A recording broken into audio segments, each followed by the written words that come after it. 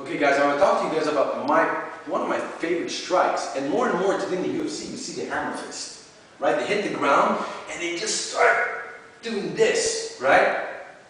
I love hammer fist. Why? This is a cement wall. I could hit this as hard as I want, it doesn't hurt. Now if I try to punch it, I don't even want to dare because I'm going to bust my knuckles and it's going to kill. So a hammer fist is very effective. So the way I would use it, if I'm here and I'm talking to Chris, I'll go strike right into the nose or right into the face. So right over here, if I'm here and I'm faced with my attacker, and I'm here, boom, just strike him. If I'm talking, whack, right into the nose or right into the face, wherever I hit. From there, if I go here and clinch, I'll just start, I can strike. If he comes, I can just start hammer fisting right behind the head.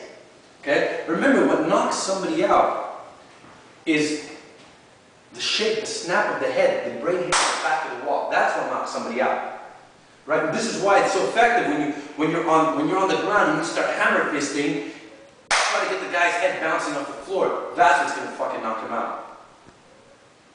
Going into the person's face is great, but if you want to finish the fight and the attack quickly, hit the head. Bam! Shake it as quickly as possible. So the hammer fist is a great tool, and like I said, for women especially, you can go full out and you're not going to bust anything.